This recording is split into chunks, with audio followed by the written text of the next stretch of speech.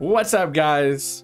Erik Rasmussen here, PDGA number 37945. And I just got done officiating a wedding, and we're gonna go straight into In the Bag because I'm available and I have my discs with me. First of all, notice the bag. Gotta shout out Pound Bags. Favorite bag I've ever used, 100%. I'm gonna start with my putters. And I've recently gone back to these. I kind of switched between these and the Challenger SS, but the Jawbreaker Challenger. And I think these are about 172. But just love them. I love the mild stability they have. I'm right now in between those and the Challenger SS's. I've tried a few of the Infinite Discs line putters, just haven't found one that I really loved. So here's an old one that you guys will love seeing. This is one of the first, if not the first, Seablin Tomb. I think this is before the Dallin Blanchard one from 2 or 3 years ago. And if you haven't thrown one of the Tombs, they're just an amazing throwing putter. Easy to come out of the hand. I think it's a rat bottom and a Colt top, or vice versa. But this is 200 feet in, backhand approach. I don't flick it too often.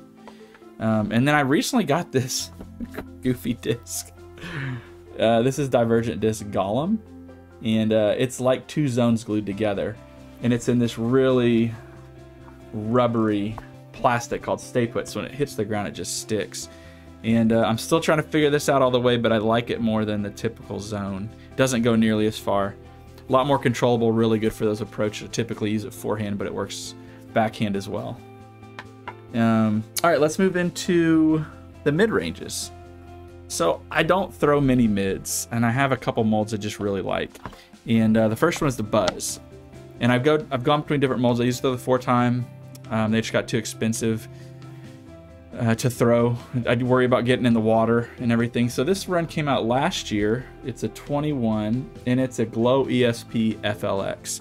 Right out of the bag, this thing is straight. It's got a really grippy plastic. It's nice and bendy, but it just goes straight. You can flip hyzer flip this to flat. Just so nice. So you guys ever find a run of these, give it a try. It's probably my favorite run of Buzz. Not a huge fan of the stamp, but I mean, what are you gonna do? Also, it says glow. It doesn't glow at all. Funny little side bet or side point. The next one's a Verdict, and I'm surprised that the other manufacturers, the other disc manufacturers out there, haven't come up with a good competitor to this yet. I just haven't found one. The flight of this thing, the stability, it's like a big brother to the Buzz. It might be a little faster, but seems to be equally glidey and just holds up great in a headwind. You can use it on some forehand approaches, but just a nice, if you need something that's about 280, a nice hyzer in, and that's a Biofusion. It just works. So this is where we get into my love of Infinite discs. I think their fairway discs are insane, and the recent addition of the Dynasty just blows it away. So I'll start with the Centurion. Love this disc for the woods. Straight flyer, very similar to an FD, if you know that flight, but it just goes so straight. I think it might be kind of like a Leopard too. I'm not sure what the mold is on this one, what it came out of, but such a great disc for just a controlled, can't hold up in a headwind, but it's not meant to. Very much a control driver in the neutral flight path. So this one is almost like a big brother to it. This is an Exodus. This is a 19 from a Vacation Land, just a S-line. Very, very straight, a little more stable than that Centurion. I can trust it a little more. I'm pretty sure that the Exodus is like the Eagle L mold, but this thing's been in my bag for a long time, and I just love it. I don't see any future where that one's coming out. And then these, I've had a couple different runs of these C-line Exoduses, and most of them are very similar as far as stability. They're just a bump up from the S-lines.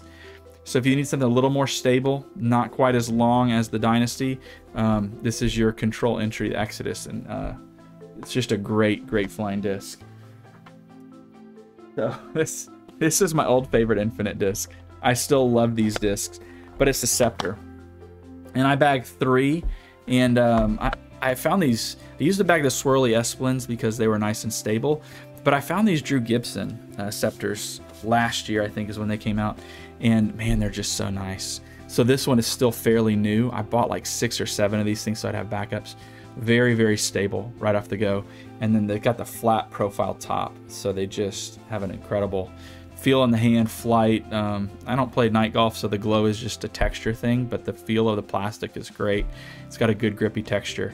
And like I said, new, they're just real beefy. So then I have this blue one, and this was my beefcake for a while, but I beat it in, and just another fantastic disc. This one I'll use a lot of backhand, the stable approaches, but primarily forehanding these scepters. And then this, I love this disc, it's so goofy. This is my second one. I had an ace with a silver one I had, but these G-Star scepters, because of the G-Star plastic, they're less stable. Makes them incredible on that backhand. They remind me a lot of an old Felon, the old school Felons, but they just they have great glide, great stability. 320, I can just throw this thing flat. It'll hyzer right in there. Super, super control disc. It would be like, that one would feel almost like a big brother of that Exodus, that orange one I showed you. And now we come to my favorite infinite disc, and really this is just my arm speed.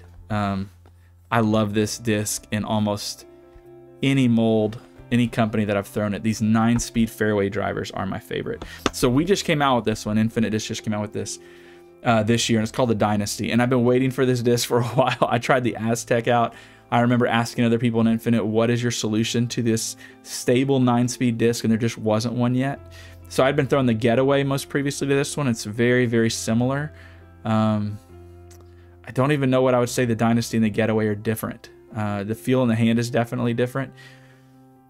The Dynasty feels like it might push a little further. It might be a little more stable, but overall just amazing. And this is an iBlend, which typically aren't as stable, but some of our infinite discs, when you have them in the iBlend, like the Tomb is like this, they get a little more dome on top, and so they're more stable. And that's how this one is. It's a little more domey than the S blend is. And this was that first one they sent us, and still very stable.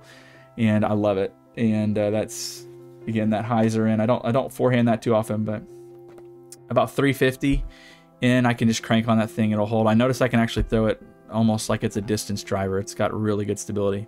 Doesn't hold up in a full power headwind shot, but it's not, again, not meant to. I'd probably bump up to the Scepter for that, or into the distance driver.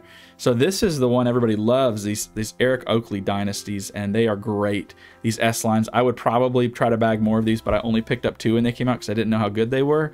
And then when I went back to get more, they were all sold out, and don't feel like paying $35 right now for one. But these Eric Oakley Dynasties are incredible. All these Dynasties I'm throwing are max weight. This one's super straight, and it almost was that way when I got it. So it was a little bit stable, but hit a couple trees, and it's really straightened out. Throw this thing kind of soft, it'll still stay on that stable hyzering line, but if I put a move on it, it'll do the flip to flat straight, and doesn't like to turn too much over. I can force it over, but it's really my straight flyer. If I'm in the woods, I need a longer shot, it'll hit a pipe and just go all the way down. And then I have, this is my most recent Dynasty, after I realized how much I liked them. I went back to order more iBlend, but of course the eyes are more stable. This was almost identical flight to that Team Stamp one I have. And so I spent a whole round, and I threw it in every tree I saw on the course, which is amazing because this plastic didn't get beat up at all, but the flight did adjust. And so now this is, I can turn this one over. If I need to, I can hit a line and make it stay turned, kind of that soft turn, or I can throw it a little softer and get that straight line flight. So it kind of flies almost like my that S-line Exodus I have, that white one, but it's a little bit further, a little more glidey, and honestly preferable to that flight. I love that. Love those Dynasties. Favorite disc in my bag right now. It's hilarious. We just got those, and they are definitely my favorite. So now I move into distance drivers. This disc has been in my bag a long time. I make good shots with it occasionally, sometimes great shots, and then sometimes I just blow it up. I'm not great at throwing understable plastic. But this is a Havoc. It's an older disc. It's a Latitude 64 mold. This one's actually really old. It's got that Digi stamp on it. And it's just that long distance. If I need something that's going to turn, go right for me, or just if I'm throwing uphill and I need to throw something pretty straight long, it tends to stay straight a little bit better. But I don't know what to say about it. It's my roller disc as well. I'm not a great roller. Don't roll a lot. But if I do roll, that's the disc I'm typically going to. The next one up is my Wraith, and I was at one point, this is my primary distance driver, and it might be again in the future, but I noticed when it's really windy, which it's been a lot this spring where we're at, I just can't trust it. and it'll turn over enough on me, but it's still probably one of my longest throwing discs, and it's just a bottom stamped rate. This thing was pretty stable when I got it, but it's at that point now where I can put a move on it, turn it over, but it's still stable enough it kind of hooks back up. So this has got a little bit of a heartbeat. You can probably hear that. But I mean, you guys know what a Wraith is. It's a great disc. Just, it's a little too finicky for me to be my primary distance driver. It doesn't, like I said, doesn't really handle the wind. And I had that Pharaoh in that slot for a while as well, but just preferred the Wraith over the Pharaoh. And so I threw destroyers forever, you guys, and I really probably shouldn't have switched. But the Rive came out and everybody talked about it and got excited about it, and I really liked how smooth the plastic was and how it felt in the wintertime, the consistency.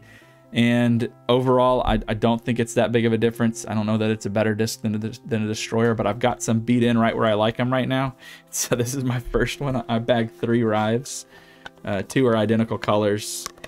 And this first one is just the regular run, and it's beat in really nice. So it's actually about the same stability as that Wraith. And if I just needed something to go through the woods really fast, or trying to get max distance, this Rive is right there as well as far as that. It'll tend to turn a little more, but I wanted one that was a little bit understable, so I can forehand that thing as well.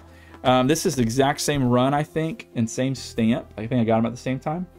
Both those are 173, but this one has, in my mind, a perfect stability right now.